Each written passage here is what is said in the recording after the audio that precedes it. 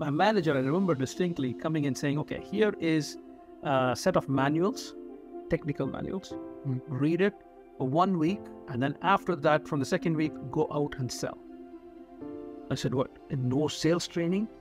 And essentially he said, well, have you ever come across a situation where you had a brilliant idea, a groundbreaking product, or a life-changing service, but you struggled to get others on board? Well, my friends, that's where the magic of selling comes in. Welcome back to Maven Talks. I'm your host, Rakshit Kharbanda, and for today's episode, we have a guest who has mastered the art of selling and has inspired countless professionals in this field. We are privileged to learn from one of the industry's finest person, Mr. Deva Rangarajan. Throughout this episode, we will delve deeper into the key milestones that shaped his career, his early experiences as a salesman, building resilience in the face of rejection, understanding customer needs, and recommending resources for aspiring salespeople. Hit that like button and subscribe to the channel for more such captivating episodes. Let's dive in. Can you take a moment to introduce yourself to the listeners and tell us about who you are and what you do? So my name is Deva Rangarajan. I am a professor of sales at IESEG School of Management in Paris, France. But I've been in the teaching profession for the past 20 years. So I have taught at business schools in Belgium and in France, of course, now in the US. But I also am a visiting professor. I've been a visiting professor at schools in Italy, in South Africa, of course, my home country of India. You could have possibly guessed with a name like mine and with accent of mine. But my journey into academia was not something that was planned.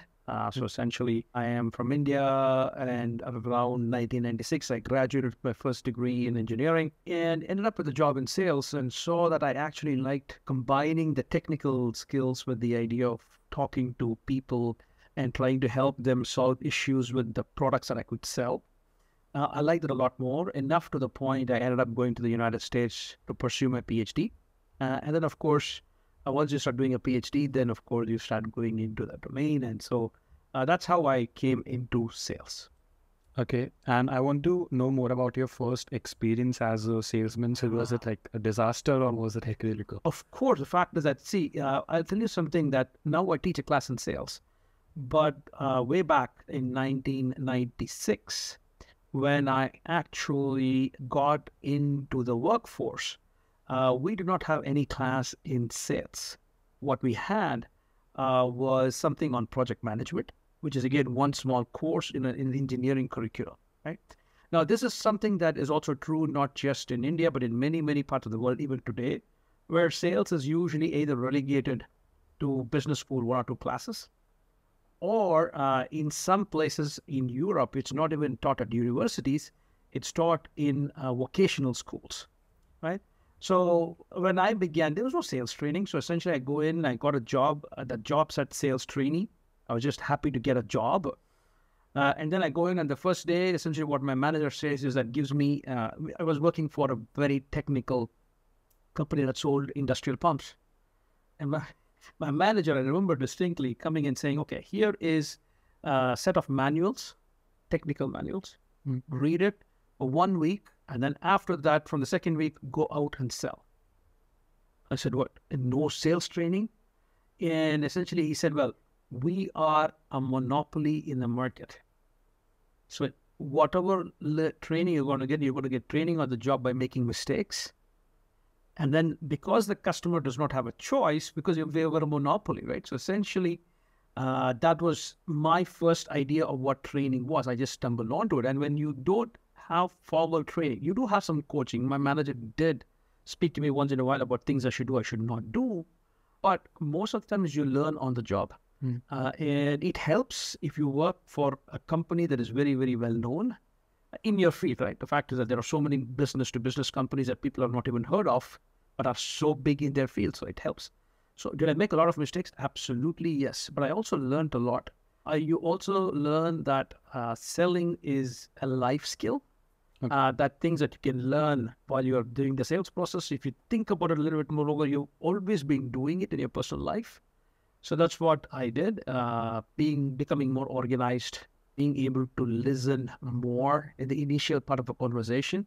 being able to empathize with the people in front of you and understand that no two people are alike. Even you knew it all along. It's only when you are there in a sales job you learn all.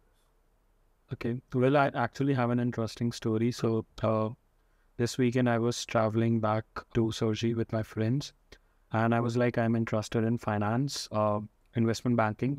And my friend told me that you can't be in investment banking because you're too nice for it. And what he wanted to tell me is that in sales, you are not always selling something that you know is good for the customers. So even with like your company, you are a part of a monopoly, but when you start as a salesman, it might not always be the case that what you're selling to your customer, you know, it's nice for him. It might be bad for him, such as an investment banker selling an investment. So what do you do in such position? Yeah, this is a very, very interesting question, right? And essentially the answer I'm going to tell you is usually what I say in class, which I've come to believe in after a period of skepticism as well, which is you only sell what you believe in, right? You need to make sure that you are confident that you are looking out for the best interest of the person who is trusting you as well, right? You have to treat people the way you would like to be treated yourself. So why would you make investments if you're an investment banker, right, on something that is very, very risky when you would not put your own money in it, right? So in my opinion, you should not be selling something that you do not believe in, right? Now, that is for you to be able to sleep well at night. Let's say, for example, you can sleep well at night saying that I had to do it because I have a job that pays for the bills and that pays for all the other things that I want that is essential in life. Now, if you even go with that, if you sell something to a client that the client feels that they're cheated on or they felt that they got a wrong deal and you were responsible for it, right? In this day and age, they can actually take to social media. You will go in and slander. They could slander you. They could say a lot of things. Of course, we also are living increasingly in a very litigious society, so which means that they could sue you as well, if they have the things on their side. So I think that either way, for the fact is that even in terms of forget the fact that you should have an ethical value and you should actually be very careful about what you do to the others, but you should also be, even if you don't necessarily have that and you have ways of justifying it, understand that your reputation could go for a toss and a short-term gain will not compensate for a long-term loss in terms of your credibility and people's willingness to trust in you. When you say that, do you mean like sales as a long-term game or a short-term game? Everything. I think, yeah, you feel that, of course, there's a short-term gain sometimes if you can do it. But the short-term gains ultimately should be weighed against the long-term gains as well. You could short-term, you can earn a lot of money, but you could earn a lot of bad will as well. Whereas goodwill, for me, in my opinion, will never go waste. Yeah.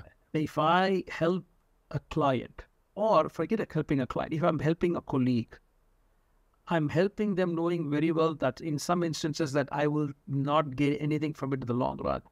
But you will pretty much leave a lasting impression on that individual or set of individuals that if they get a chance, that they will repay it back to you unless they're sociopaths, which is, again, we're not going to talk about that. I believe inherently in the goodness of people. Are all people good? Not necessarily. I mean, how do I define bad? That is if they're not good to me, but maybe they're good in other things. But I would like to believe in the good of people. And you do your best, and you always try to help others as best as you can. Okay, that's interesting. And you were mentioning about social media. So things like social media and e-commerce weren't relevant when you started into sales. So how do you think that has changed the whole sales landscape, and what advice do you have for professionals who want to accustom to these changes? I think the fact is that, see, technology has evolved drastically, right? So, for example, e-commerce, as you know it today, has been there for quite some time. If you define how, it depends on how you define e-commerce. We've always had this idea of electronic data interchange, for example, that a client, even in a business-to-business context, likes buying from the same supplier again and again to the point where they buy the same thing again and again. and they don't have to go to a website. They get an EDI, an internet, they can just go place an order there. That's essentially, technology has evolved from there, where again, it could be very transactional, right? But you could also go into where you can actually look at through e-commerce and through your buying behaviors, you can actually also build kind of a knowledge about the customers, but that's not you as an individual, but you as a company can build knowledge about your customers in terms of e-commerce in a business to business context. In a B2C context, of course, there's essentially, if I want to have traffic on my site or people to come and buy, I need to then use tools like social media to build my personal brand, right? So the idea of building a personal brand was not something that is relatively, what can I say, easy to access platforms to. I'm not saying it's easy to build it. You have easy access to platforms. Okay. Using social media to build a personal brand. It's still an art form, right? But when I was in the profession, the early part of my professional life, we didn't have that. You built it the old-fashioned way. You go at client to client, or customer to customer, or student batch to student batch. In my case, I was a professor, right? Student batch to student batch. And you build it up based on that. Today, social media are platforms where you can actually showcase your talent, your skill set, your knowledge, your persona into ways where you can build your personal brand. And that can help you a lot in actually the sales process. And the sales process could be short term. What is a sales process? It could very well be that when I want to get access to one particular client, just opening the door is a initial sale of making the customer say, okay, I want to talk to you. You can also use social media to actually now say, okay, is Rakshit the person that I actually want to go talk to? I can also do whether he is an ideal profile for me to be reaching out to. So essentially, social media can also be ways by which I can reach out and build my personal brand. And hopefully that answers your question. Yeah. And that's essentially what it is. The purpose of all this is, it could be e-commerce, it could be social media, it could be things like account-based marketing, which are tools, or marketing automation, email. The key is not about the technology. The key is about what do we use it for, or to make sure that we go after the right profiles of clients and customers with the right kind of content that is going to help them make sense of the challenges that they face. Okay. Just to summarize, if I understand it better, I think a lot of us have, even if I talk about, say, 10 companies, they have similar tools they're going after with, they basically have the same information. So it's not about what information you have, it's about how you use that information to make a sale or basically reach out to your customers. And one of the things it's a buzzword right now is customer centricity, right? The customer centricity is, okay, who are my customers? What do they want? Where can I create value? How am I different? And how do I deliver on the value? This is customer centricity, right? And the salesperson has a role to play in each one of these, not alone. But again, in English, there's a saying, I think it says it takes a village to raise a child. So you need a whole organization to work together with the salesperson to make that happen.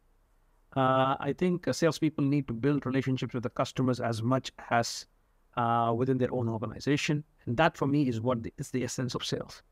Okay, amazing. I think a lot of people don't look at sales as a way to start or make their career is because they are afraid of a lot of rejections. Yeah, it's said that sales is not for faint-hearted people. Yes.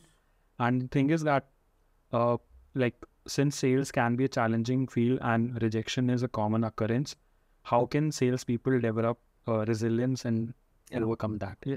The fact that it's interesting you talk about how we take it rather personally when get into sales. I mean, I'm guilty of it, right? I still sometimes have problems with it, right, after having been in the profession for so long. But the fact is that when we were young, you tried to convince your parents, I'm at least talking about my case, you tried to convince your parents about what it is that you think is correct and that you want. You got shot down so many times, right? Does it mean that you love your parents any less? No. But does it mean that you stop asking them for things? Maybe at some point when you get older, but you continue doing it, you learn from it, you say, what is the best way to persuade them? Do we need to have better arguments? to actually deal with it. And at the end of the day, the parent is probably saying no at that time, right? But again, no, same thing. You start going up, and then essentially, if you do not, since I come from India, we have this idea of arranged marriages. But if you choose not to have it, then of course you try your luck with somebody that you like, and you also get rejected. Does it mean that you get one rejection and that's it? There's some people who just give up, but then you keep trying on. Same thing with sales, except that when it's sales, they are not rejecting you. They are rejecting what it is that you're trying to persuade them about in terms of products or services and things like that. Now, of course, for you to understand this and learn from your mistakes, you also need a very, very understanding organization or a sales manager, now in a professional context, right?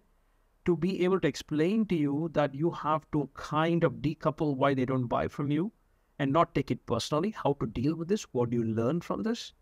And if you have that kind of an organization that you work with, which has a learning mentality, then you are in good shape. Again, that's what it is. Doesn't mean that you cannot do it by yourself, but then you need a resilience in terms of saying, okay, as long as you have a learning orientation, saying what went right, what went wrong, can I change it?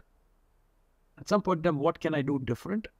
That is what is going to help you, and not take it personal.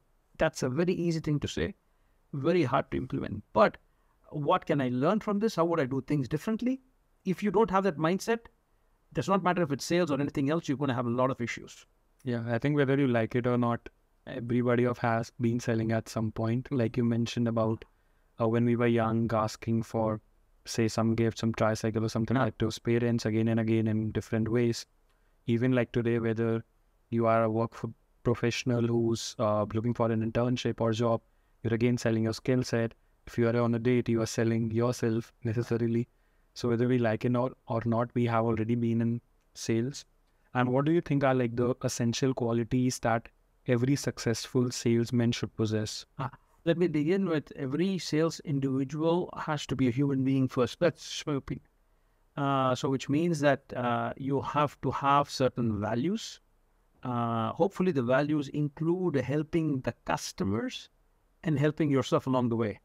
It's perfectly fine for you to look out for yourself, but you cannot look out for yourself at the expense of somebody else. That's, for me, is one of the things, right? Of course, you should be self-starters. So essentially, sales is going to be one of those professions where most of the time your boss is not going to always say, what did you do yesterday? What did you do day before yesterday? They're going to expect you to know how to manage your time. So you have to be a self-starter. So you're almost like an entrepreneur, except that you are an intrapreneur within an organization and you have your territory, you have to go sell, and that's pretty much what it is. You should be a great listener. You should be very, very learning oriented. Of course, you mentioned resilience. I think increasingly you have to be very creative because increasingly, if I just go sell the normal way that I sell today with things like ChatGPT and the customers increasingly being able to even dictate what they're looking for and getting that kind of stuff, your ability to challenge the customer and, you know what I mean, and be creative in your solution is something that you have to really build in. And I once spoke to a person, he says that sales people should be value deconstructors.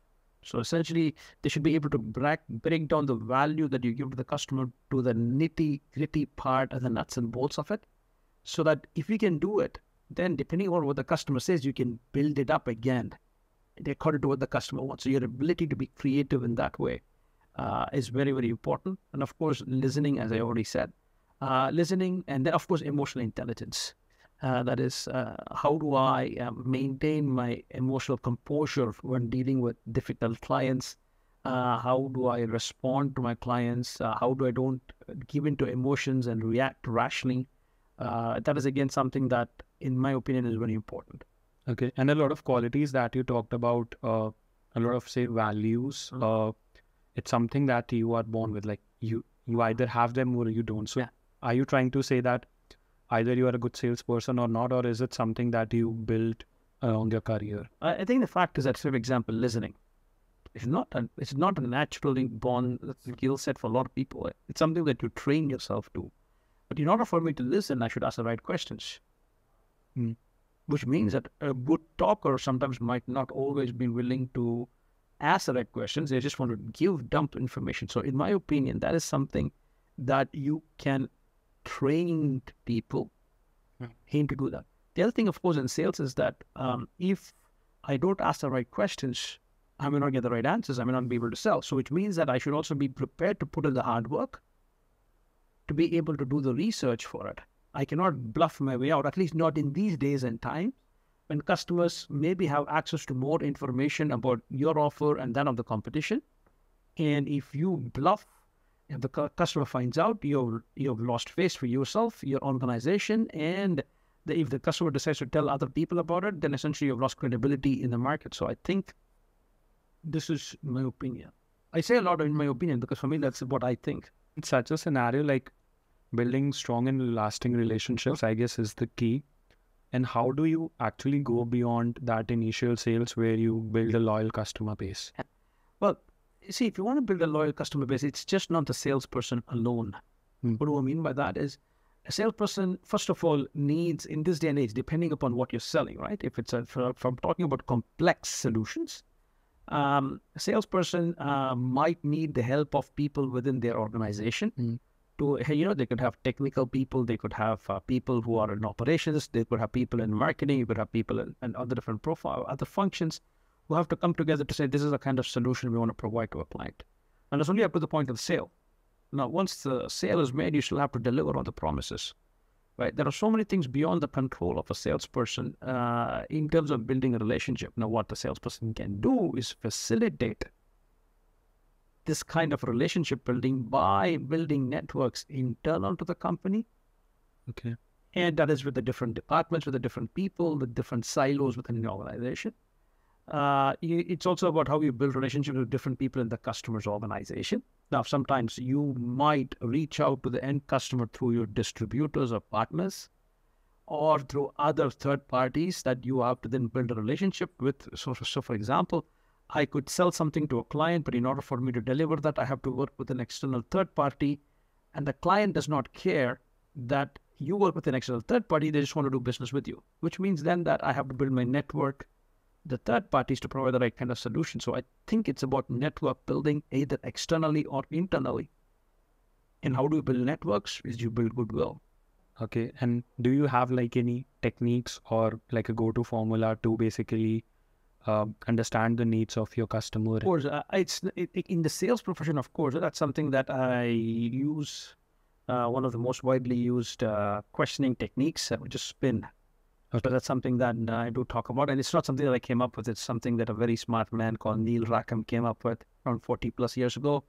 But I still use it in terms of but the key is that being able to adapt according to the situation is what is very, very important.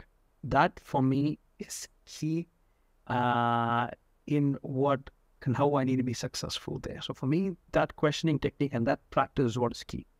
Okay, so what is spin for the listeners? Yeah. So the perfect sale is the one where the customer feels that they're buying something rather than that being sold something.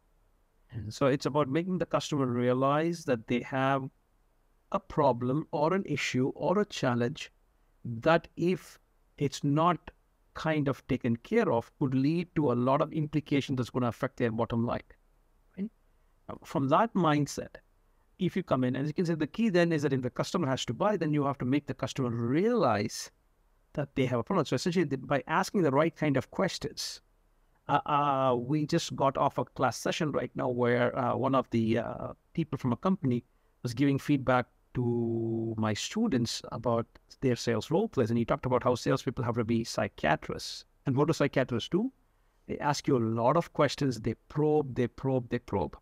I've talked to other people who say salespeople should be like accountants. Accountants, especially if you've done anything with taxes, if some of you, if you're very young enough not to have done taxes, and soon you will be paying taxes once you become an earning member of the public, you'll see that your accountants ask you a lot of information. They ask you a lot of questions.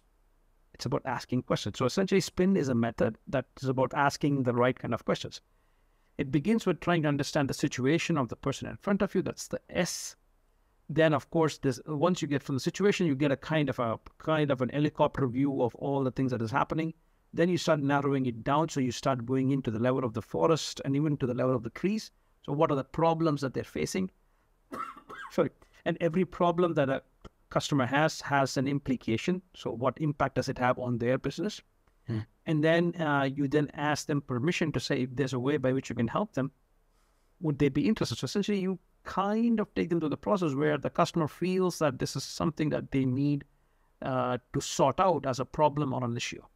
Okay. And do you have any actionable tips or strategies that you can implement to basically enhance your selling skills? Well, I think if you can do something is learn to ask the right kind of questions. Learn to be very, very, very well prepared for a sales call. A call does not just reflect, or just is not restricted to a call as a picking up the phone and calling. It is also about physically visiting clients. If I'm going to be visiting a client, do a preparation for it before. It is also about knowing very well that things could change last minute. It is also about sometimes saying no to customers and what I will say no to. And if you do not know an answer to something, and that's very, very cultural, where saying no to a client is okay rather than bluffing your way out. That if you do not know the answer, make sure that you set the expectations right. Say that they're going to get back to them with the answer in a time frame, and make sure you stick to the time frame and come back to them with an answer. This, in my opinion, are some tricks. I think one of my professors, it was my negotiation professor, told me that if you want to be really good at selling something, whether it's whether you are a startup or a corporate, you need to understand your client's client. Yeah, absolutely, right? See, the fact is, see, in a person, so essentially when I teach a class on sales, I always talk about personal relationships, right? So for example, if there's a person that you really, really like, right? And that person pays or puts a lot of emphasis on how that they like you, but it's not just not about them, but they also have other family members whose opinion counts. The same thing, that's your customer's customer, right? Essentially, they are similarly in business. If I do not understand my customer's customer, so for example, if my customer's customer wants a very low price, there is no way that your customer is going to put up with a very, very high-priced solution because they cannot pass it on. So it's not that they are a charity, but even a charity cannot go in loss because somebody, they'll have to close the charity, right? So essentially, but you're talking about capitalistic organization, so they need to make a profit. So if that's the case, if their customers are very price conscious, I should then adapt my solution to fit their needs. And if I'm selling to them, I should know what I should be offering them. So I should know what my customer wants, mostly to know how I can push the right kind of levers. And in some instances, your customers themselves might not know what their customers want. Then you give an additional value to the client, which is not just restricted to the product or the service that you sell, but the knowledge that you bring to them for them to be successful in their job.